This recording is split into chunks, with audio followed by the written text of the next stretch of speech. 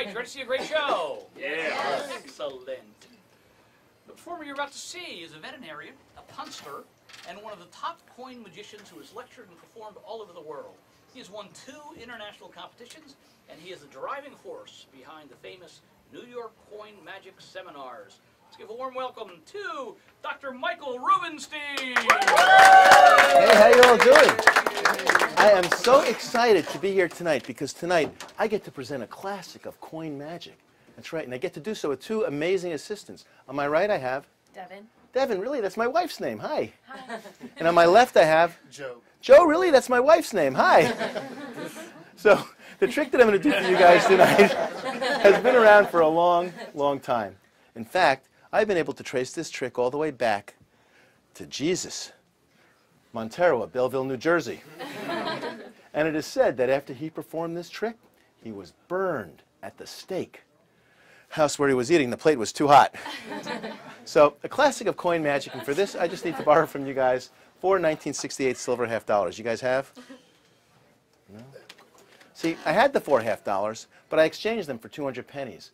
I knew I shouldn't have, but at the time, it made a lot of sense. But no problem. Magicians always have coins hanging around. You just got to know how to find them. So the first coin is easy to find.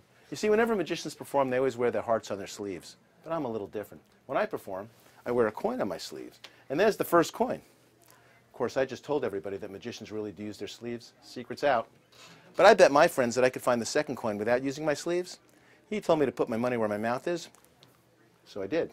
There's the second coin. Hope this coin's feeling better, though, because before it was feeling a bit down in the mouth. Hey, I don't go for the laugh. I go for the groan. The bigger, the better, which is why, that's why I only work for grown-ups.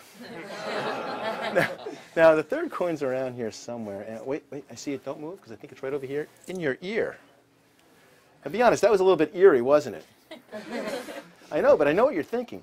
You're thinking, did he really produce that coin out of my ear? And if he did, does that mean that I can get exact change every time I go to the supermarket? I don't know. It's a mystery. But that's the third coin. The fourth coin I keep in a very special place, which is certainly nothing to sneeze at, because I got it right over here in my nose. Now, how long has that been in there? Who knows? But I could breathe better now. That's because I used the decongestant. Now, probably not the best time to say this after plucking that out of my nose, but hey, feel free to check them out. Make sure there are no trapdoors, secret assistants, pieces of chocolate. Everything look good? That's great, because that was like amazing. That looked like an episode of CSI, Coin Scrutiny Investigations.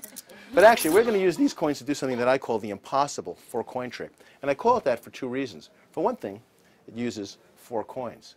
But I'm going to do this for you guys 4 times. The first time I do this trick, you're going to be surprised. The second time I do this trick, you're going to be bewildered. The third time I do this trick, you're going to be amazed. But the 4th time I do this trick, you're going to say that it's impossible. Now, would you be surprised to know that if I wiggle my hand like this, the first coin vanishes?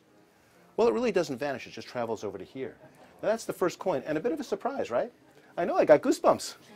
But what's more than a surprise, what's bewildering is that if I close both hands and I give them a shake, the second coin travels across, just like that. Now, it's bewildering because the coin started here, and it traveled all the way over here, but you couldn't see it travel. That's because it went by magic. But if you listen very carefully, what's amazing is that even if you can't see it go, you could hear it arrive. Watch. There it goes. Listen. Did you hear that? That third coin goes right across. Thank you. Now, so far, thank you, you've been surprised, perhaps bewildered, and maybe even amazed. But that's not the name of this trick. Oh, no. I call this the impossible 4-coin trick, and I call it that for a reason. Joe, how many coins are on the table? 1. And how many coins do you see in my hand? 3. I'd like you to give me your right hand palm up. I'm going to give you my 3 coins to hold. I want you to close your hand over them and turn your hand palm down, holding them really tight, as if Joe's life hung in the balance. Okay? Let's see if we can trust her. Close your hand really tight around them, turn your hand palm down. Perfect. I think you're okay. I'm going to take this coin and hold it in my hand as if my life hangs in the balance, which it kind of does, because if this trick doesn't work, I'm going to die on stage. So I'll tell you what, hold your hand up just a little bit higher. Perfect. Remember, you have 3, and I have 1. Now remember not to blink. This is very important, because we all know that the hand can always fool the eye, sometimes the nose, and maybe even the mouth.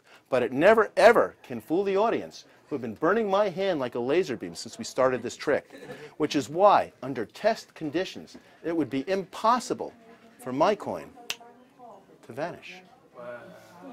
Now, do you remember how many coins I put into your hand? 3. I'd like you to put them on the table one at a time, and Joe, you count that loud for her as she does so. Sure. 1, 2, 3, 4. The impossible 4-coin trick. Thank you. Thank you.